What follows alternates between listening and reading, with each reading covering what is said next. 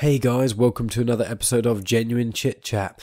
This week, I'm not joined by a guest, it's just a solo pod.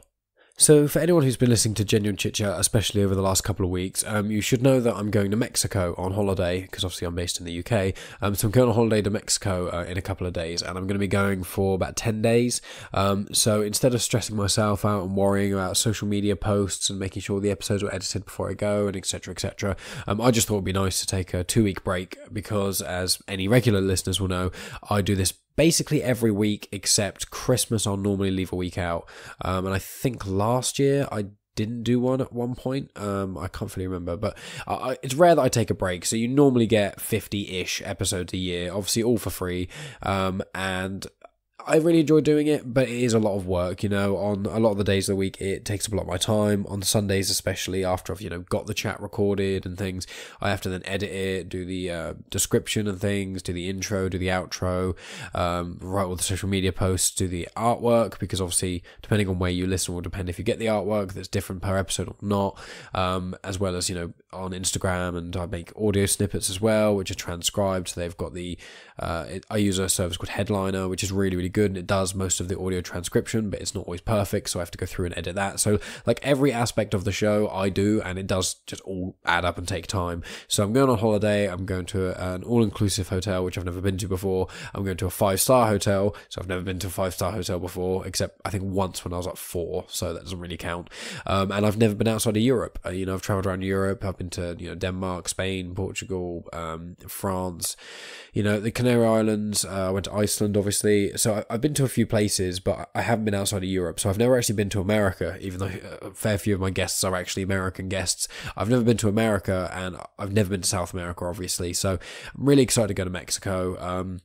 But I won't be posting 2 episodes. So this is like a little sort of filler thing in a sense, just to kind of let anyone know who doesn't follow me on social media that they'll know that I'm not releasing an episode for 2 weeks and why. And if you enjoy the sound of my voice enough, then maybe this will sort you out for a short period of time. I don't know how long it's going to be going. I'm trying to avoid looking at how long it's recording for. I'm just going to kind of try and blither and ramble and talk until I'm kind of done, really. So this little pod, it's a solo pod, as this is the only one I've ever made without a guest. I don't know if I will make any further without guests. I probably will, hopefully will continue to do the podcast for years to come. I'm sure there will be a time where either there's some sort of scheduling error or something where I don't have a guest lined up, or maybe there will be another circumstance like this happening. I am thinking about going traveling next year, do like a road trip sort of thing, which would be that would be like 3 or so weeks. So I'm not really sure what I'd do then. I may just do a thing while I sort of record on my phone, just release it straight out, almost like this kind of thing is. I haven't really thought that far ahead, quite frankly, because we're only just planning the sort of main steps of it. But anyone who follows me on social media, Twitter, I occasionally post mini movie reviews. I post new episodes with their snippets and things, and I do promote other people's stuff. I like retweeting other podcasters' work and whatnot. But I don't put that much on Twitter. Facebook, I put the snippets of, the audio snippets releasing when a new episode comes out. I put movie reviews, and then I occasionally put other posts on there, but it's fairly rare for me to put other posts. And then I also use Instagram, and Instagram's what I use the most, because obviously Instagram stories is quite good if I'm just out for a meal or something, or out playing mini golf, which is something I'm often doing. I can just sort of record like a little snippet or take a photo, post it on there, don't have to really worry about it. Whereas obviously when I do a full Instagram post, I have to try and think about the hashtags, and I generally quite try and write a decent-ish amount and things. But on Instagram, I also, I do movie reviews as usual. I occasionally do music recommendations on there. I occasionally do other podcast recommendations. I put the audio snippets on there. I usually post 2 or 3 times per each episode being released. Normally it's like Sunday or Monday, Wednesday-ish, and then Friday or Saturday. I normally post the audio snippet twice. I normally do sort of a bit of artwork once as well. With some of the episodes, if there is sort of artwork thing going along with it, like I don't know, I did one a while ago where we were speaking about certain animals that have become extinct, and I put up a few photos of those animals, those sort of examples. But Instagram is generally where I kind of put the most effort in. I do also put reviews of TV series and things up there as well. So kind of bouncing off that, I'm not going to just rant on and ramble about purely what I do in social media. You guys all generally get the gist of that. But essentially, I saw The Lion King, the new one, the other day. I finished The Good Place. I've got a few other things to sort of talk about with things I enjoy. But before I go into that, I just want to say, you won't be getting an episode on Sunday the 11th, which you normally would, and you won't be getting an episode on Sunday the 18th, which you normally would. But on the 25th, I should be back as usual with sort of weekly episodes. I have got the chat with Shaudo recorded, and I've got the chat with Callum of Placeholder recorded. I'm leaning on releasing the one with Callum from Placeholder before the one with Shaudo, because Shaudo does have a new single coming out on August 16th called Burnout, but Placeholder have the new EP Despise Me coming out on the 16th. So almost purely on the basis that is about the EP, that the release is specifically is an EP, and also because our chat is mainly talking about sort of the EP. We do talk about a lot of other stuff as well, but that does come up quite a lot. Whereas when I spoke with Shaudo, we just spoke about him in general a lot more. We didn't specifically talk about the new track Burnout. So, it'd be good to kind of have that track out for a little while, and then I can obviously listen to it a bit more, and then once I release the episode, I'll probably talk about the track a little bit in the intro or the outro or something. But, I've got those two chats sorted. They're both going to be two-parters because they're quite nice long chats. So that'll be that for the month. I've got a few other in the pipeline. I've been chatting with a couple of other people. Some are podcasters, some are authors, some are this, some are that. So, as usual, kind of like a mixed bag, see what things come out. But that's all I can say for the moment for sort of future releases, because as I often say, I don't really want to jinx it. I don't want to say, I'm going to be chatting with this person, and then, it doesn't happen, because it has happened once before.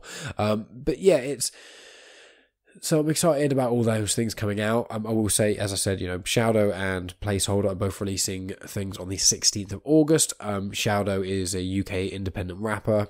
He's incredible. He doesn't necessarily sound like Tech9, but if you enjoy sort of alternative hip-hop artists or rap artists, like, Hopsin, Tech9, Chris Calico, those sort of things, maybe even a bit Scroobius Pip, he is more sort of aligned with grime, I'd say, Shaudo, but I personally don't like grime music very much, but I really like what Shaudo does. His lyrics are very clever, his music sounds incredible. He's got an album called Way of the Shao, and the last track on that called Don't Box Me has got Chris Calico from obviously Tech9's mate and the Strange Music family. He features in that track, which is a really, really good track too. So I recommend anyone who likes rap and that sort of type of music, check out Shaudo, Shaow, Shaodow.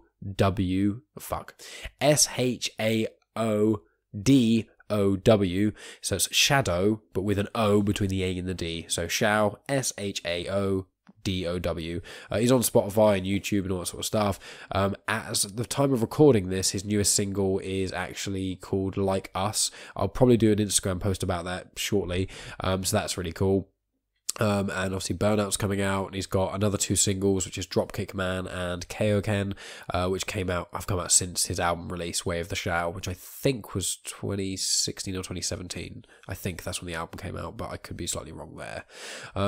With Placeholder, they've got two singles out, I Built This House From Nothing, and I Don't Feel Anything Anymore. I think slightly earlier on I said I don't need anything anymore. I do really apologise for that. I'm trying not to edit this one too much, but I already messed up. Yeah, so it's I Built This House From Nothing and I Don't Feel Anything Anymore. They've got an EP coming out, Despise Me, on August 16th. They've got another EP already out called The Grey EP.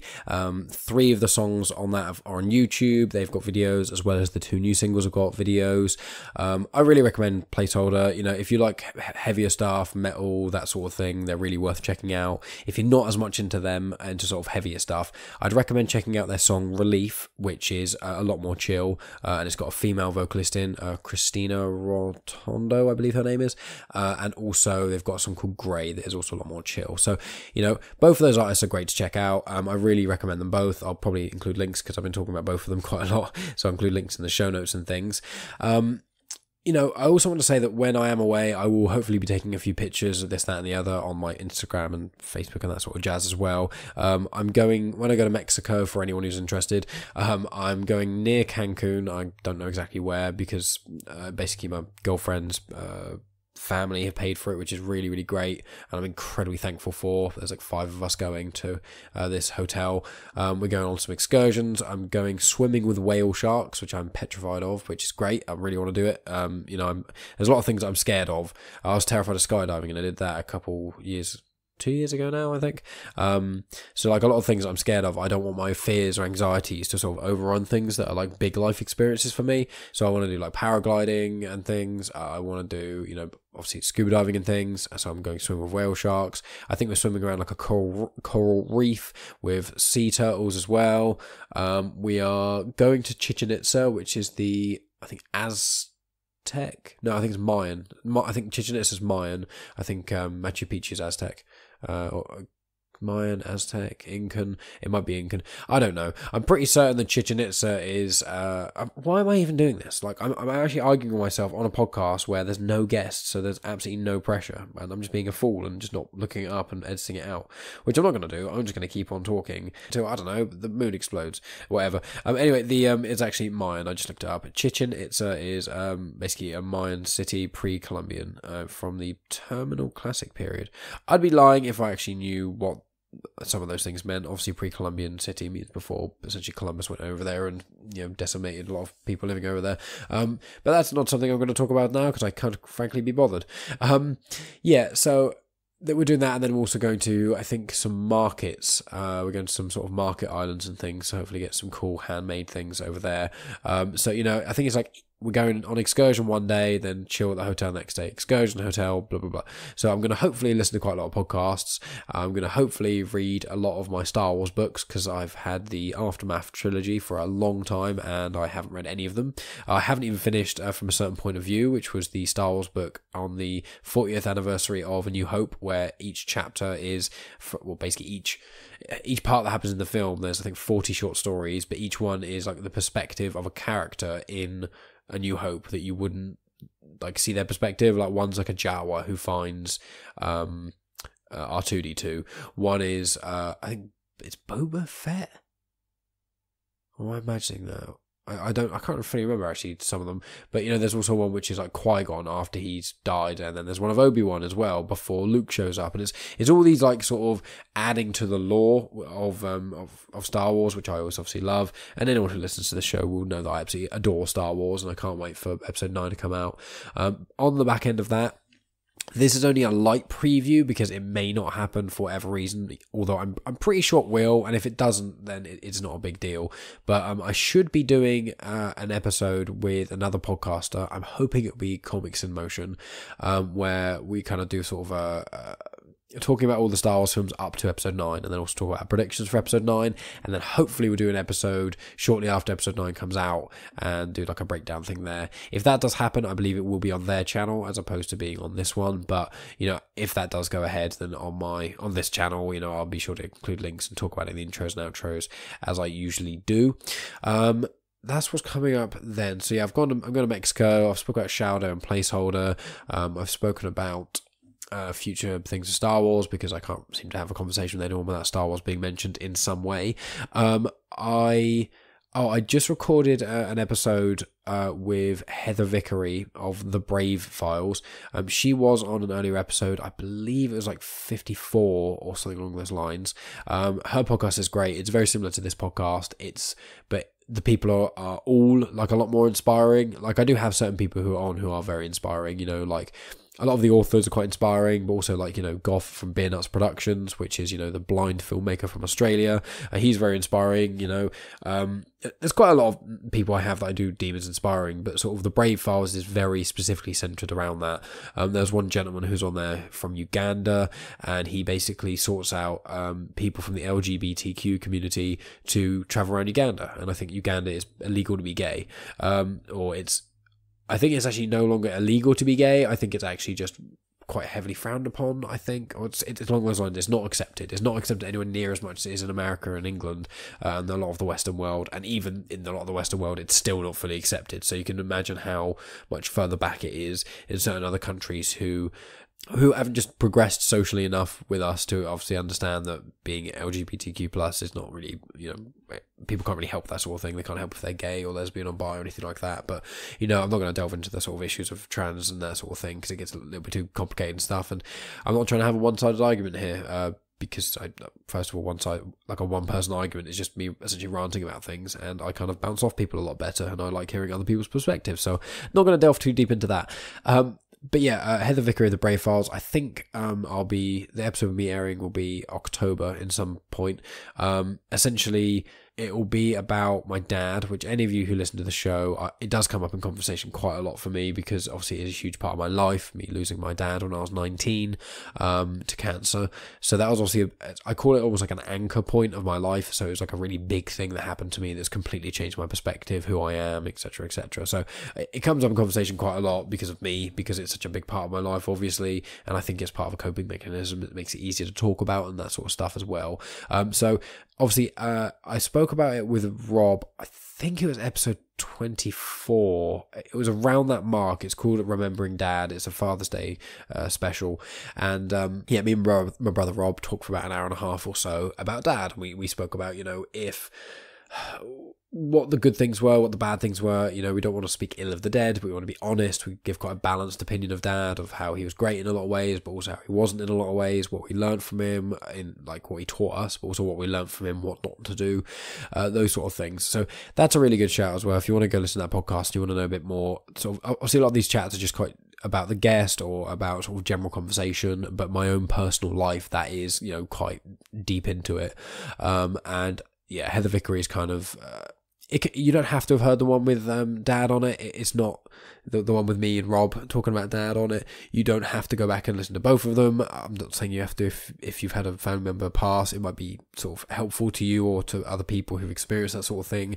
It may be helpful to kind of have a sort of kindred spirit, have someone talking about to help guide you through it in some way, but obviously no pressure at all. But if you've listened to one, you don't want to listen to the other, that's fine. They both work independently, but I'd say if you are really interested in my life, then it's good to go check out that episode of to kind of understanding who I am, what kind of makes me work in a sense. And then Heather Vickery's podcast is absolutely fantastic. It's one of my favourite independent podcasts, than In the Black podcast, which I always suggest to everyone. I think there's 2 In the Black podcasts on general podcatcher apps and things. It's called In the Black, and it's one where the logo is basically a cartoon drawn black gentleman pulling like a shirt open like Superman, and underneath it is an orange fist in the air, on his t-shirt, as in like it's a fist logo thing. You'll see it. It's fantastic. I have posted about them before, so if you've got my Instagram and scroll down quite a bit, you will probably see the logo at some point. But yeah, check out In the Black podcast, it's amazing. But also check out The Brave Files, as I'll be guesting on there as well. As I said, it should be released in October, all about Dad, how I dealt with his death, how it changed me. The one with Rob was me and Rob, 2 brothers chatting about our dad passing, whereas the one with Heather Vickery is her specifically asking me questions. So it's a bit more, maybe there's other questions people would want to ask me that they haven't, they didn't get an answer to in that episode of Rob, so maybe they get answered in there. But if you want to hit me up on Twitter, Instagram or Facebook, or email me at genuinechitchat@outlook.com. In the show notes, I normally include links to all that sort of tomfoolery. You can always email me and ask me questions about anything. If it's just like a minor question, I'm almost always fine to answer it. If it's a bigger question or something you want me to discuss, I can always do another one of these, or I can have one where I have a guest on, like a friend of mine, and we kind of just bring up that question. I'm really happy to have a lot more sort of you guys contacting me and speaking to me if you desire. Reviews on iTunes are great as well. Posting on social media about this show is great as well. I imagine if you're listening to this episode, you're probably not a new listener. I mean, if you are, hello and thank you very much. You've probably chosen arguably the worst episode to listen to, because me rambling like about nothing in particular. But as I always say, if you do enjoy the show and you really like it, it would mean the world to me if you just shared it with other people. Obviously, I don't have a Patreon page at the moment, so I may do at some point in the future. It'll probably be a lot more things like this being released on there, but I don't know, it's a lot of extra work, and at the moment I can't quite balance that out. So yeah, I don't have a Patreon, I don't have merch, I don't really have anything you guys can sort of just give me money for. So instead of that, you can give me your time by sharing the show. You don't have to. If no one here shared the show, as long as you guys are enjoying it, I'd still be happy with that. It just kind of helps out the podcast, sharing with people, even those who don't really listen to podcasts. I say quite often, my back catalogue is one of those things where there's so many different guests and such a wide variety of topics touched. I would imagine that almost everyone who enjoys podcasts could find something that they find interesting. And if you have a friend who would be interested in, who's an author, or who suffers with epilepsy, because I've had ones about podcasts about those two things. People suffer with mental illness, anxiety, depression, these sort of things. I've had several chats about that. I've had chats about losing weight with nutritionalists. I've had chats with musicians. I've had chats with all kinds of business owners, all kinds of different people, travelers. I try and have as many varied people on it as possible. And one of the favourite episodes, one of the most downloaded, is the one I did with Bill M., a magister from the Church of Satan. I really recommend people go check that one out. That was out, I want to say like 20 or so episodes ago. That's a really good one because I reached out to the Church of Satan and said, basically, would you guys want to come on a podcast? I'd like to talk to one of you about your religion, because Satanists are actually just atheists that believe sort of a common philosophy, sort of ideology, which is like, don't be shitty to each other, essentially.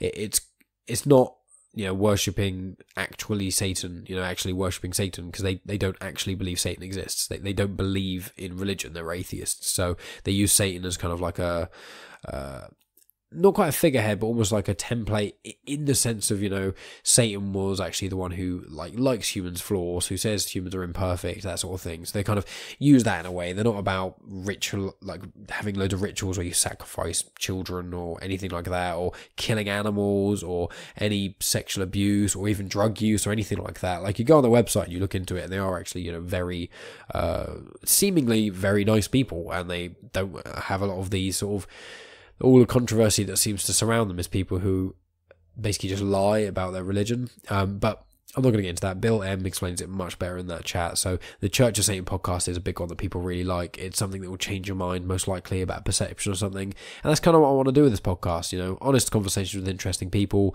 I just kind of want to have conversations that I find interesting, and have conversations that other people can be interested and feel enlightened, maybe change a few opinions on certain things in certain ways, or just open the horizons of ideas and thought, This show is basically an excuse for me to talk to people that I find interesting, but I really want other people to get into it, because, I don't say this very often because I try not to, but, if this could become a job somehow, obviously it would probably have to be on Patreon or something like that, and I'd have to have 10 times the amount of listeners, probably at least. If I could do this as a job, then I'd be able to invest more time in it, and I'd be able to likely release more episodes and things, and I'd be able to have a more full sort of releasing schedule online, and I potentially wouldn't even release things in part 1 and part 2 because, my day job would be this, so I'd be able to have a lot more time to record in the week. But, at the moment, if I have a guest on and they come in, I chat with them for an hour or two on a Wednesday. On the Tuesday, so the day before, I normally have to spend 1 to 3 hours, depending on the guest, writing questions, researching about them, finding out information about them to make sure the conversation isn't too dry.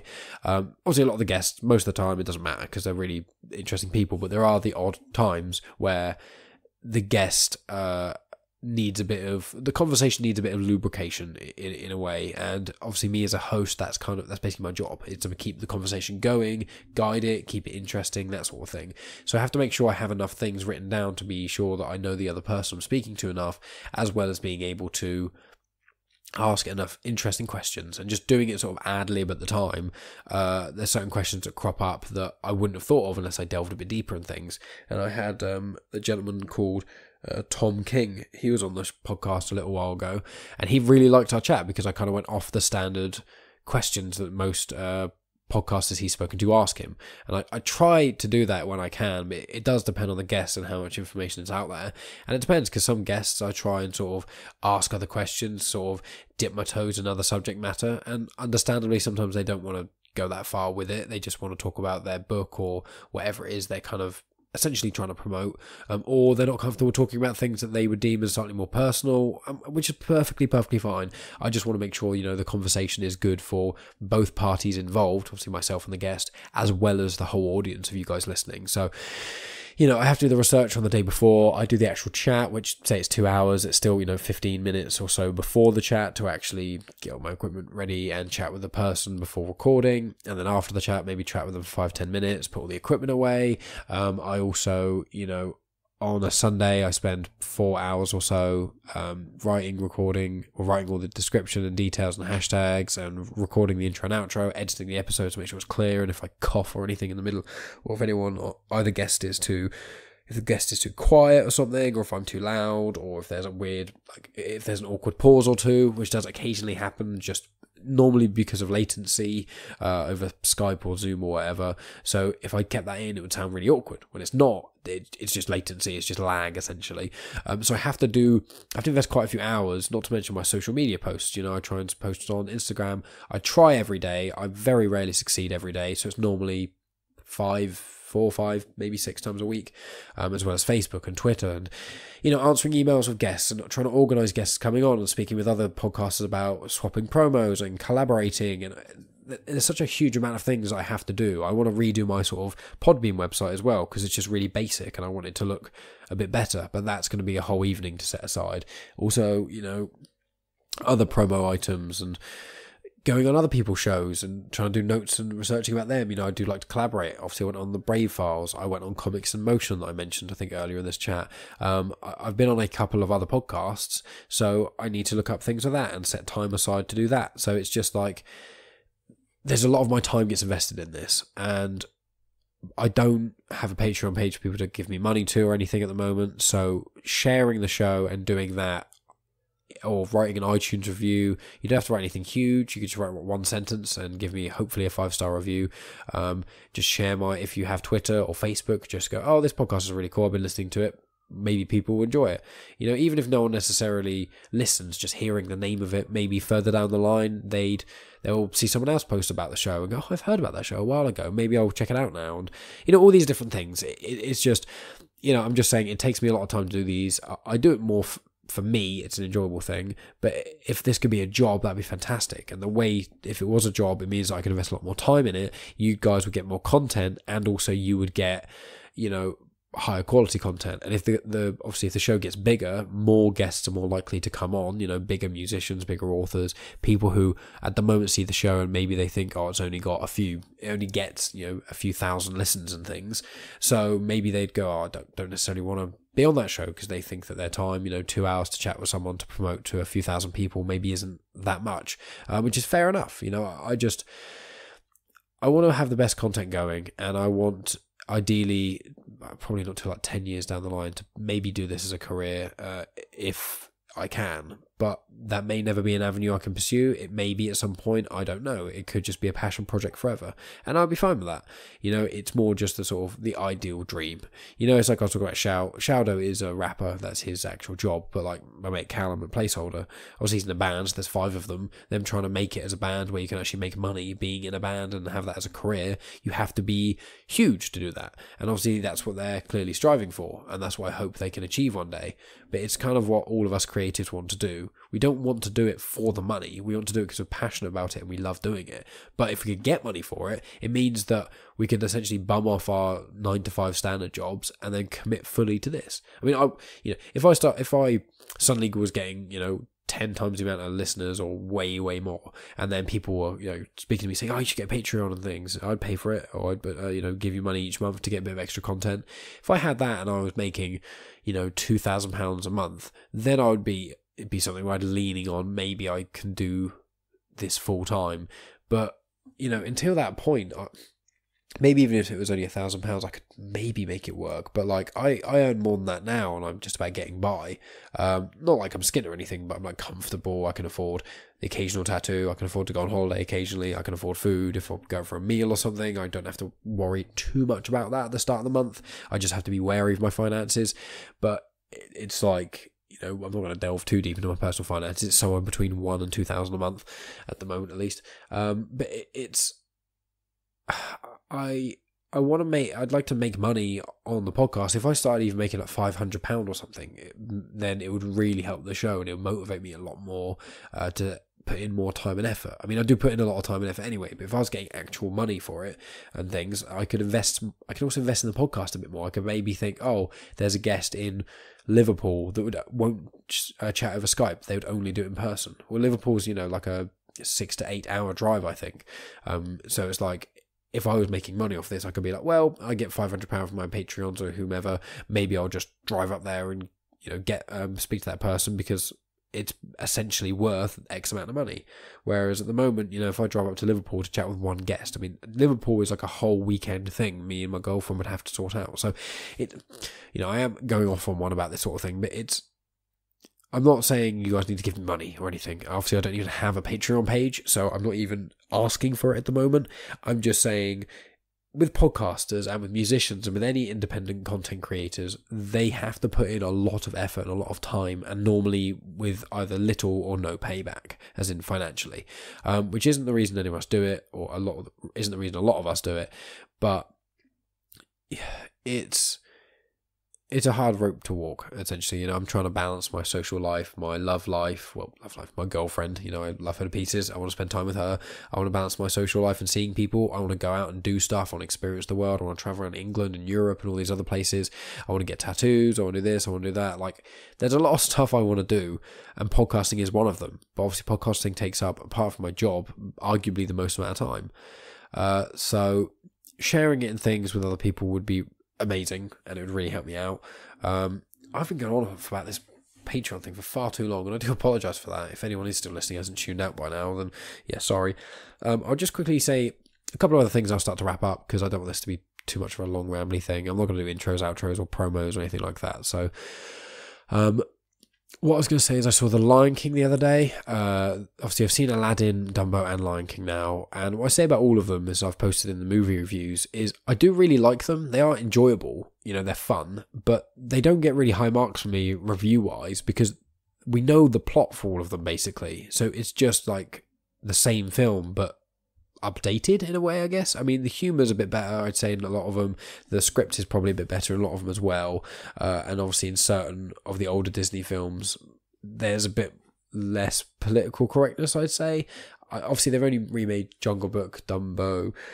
Well, I suppose they've done Beauty and the Beast as well. So they've actually done 5, to my knowledge, at the moment. But there's certain, you know, I think, is it Pocahontas or... Oh no, it was Dumbo, the sort of the crows. So everyone speaks about, you know, the racist crows in Dumbo. So obviously they cut that out, and they've changed it up. Dumbo was probably the one they changed the most out of all of them. But I think I enjoyed the Jungle Book the most. But I think that's the one that I enjoyed the film the least before the remake, as in the original film. But essentially they are good and they're enjoyable. But it's like watching The Lion King. Like, everyone knows the plot of The Lion King. It's basically Hamlet. But even if you don't know it's the plot of Hamlet, everyone knows the plot.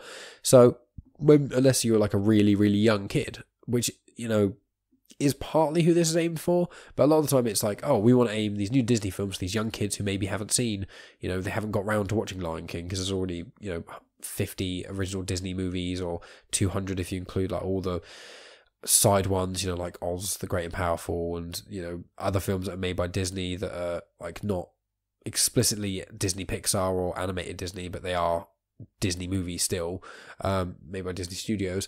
There are so many Disney movies out there, and obviously there's DreamWorks and Illumination.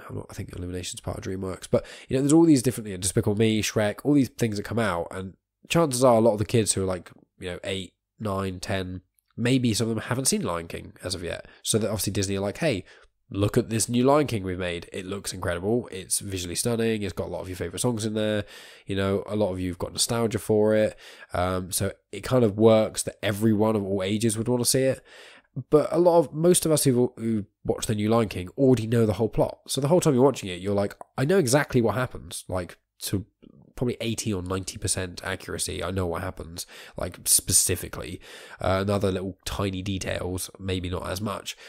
But they are good movies, but they seem quite unnecessary. And I'm obviously going to go see a lot of them because Megan, my girlfriend, loves them, and I got her to watch, you know, all the Star Wars films and stuff, and she's going to start watching the Marvel movies and things. So I'm happy to watch these things because she's obviously happy to watch things with me. But it just seems like Disney are going to go through and just remake all the old movies. And I'd be lying if I was saying I'm not actually excited a bit for Mulan, and I am actually excited for Hercules.